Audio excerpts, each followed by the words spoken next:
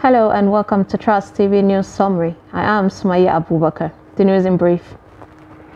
The Imo State Command of the Nigeria Security and Civil Defense Corps (NSCDC) has confirmed the killing of two of its men by bandits in Obiangu in the Ngokbala local government area of the state.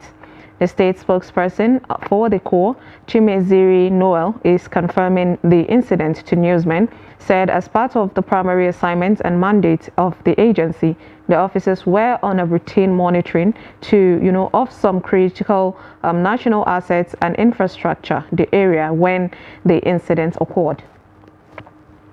The governor of Borno State, Babagana Zulum, says the federal government has released 15 billion naira to the Vice President Yemi Osibanjo-led committee to ensure safe return of all internally displaced persons, IDPs, to their homes.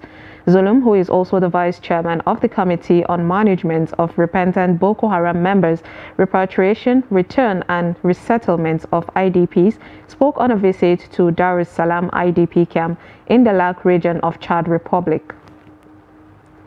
From the foreign scene, the ruling junta in Burkina Faso on Monday ordered the suspension sine die of France 24 broadcasting on its territory after an interview on the news channel with the leader of Al-Qaeda in the Islamic Maghreb Aqim in early March. At the beginning of December, the authority in Ouagadougou had already suspended the broadcasting of Radio France Internationale (RFI) from the same group as France 24.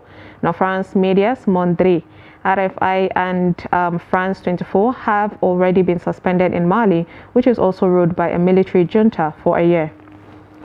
And lastly, in sports, the Super Eagles aim to put behind their shocking defeat to the Wild Dogs of Guinea-Bissau in Group A 2023 African Cup of Nations AFCON qualifier as they head to the Portuguese-speaking West African nations for the second leg of the encounter. A 29th-minute goal from Mama Samba Balde left Francis Uzoho in no man's land to keep Nigeria in an uncomfortable second spot on the log table. And that is all on Trust TV News Summary. Do not forget to follow us across all our social media platforms. I am Sumaya Abubakar. Thanks for watching.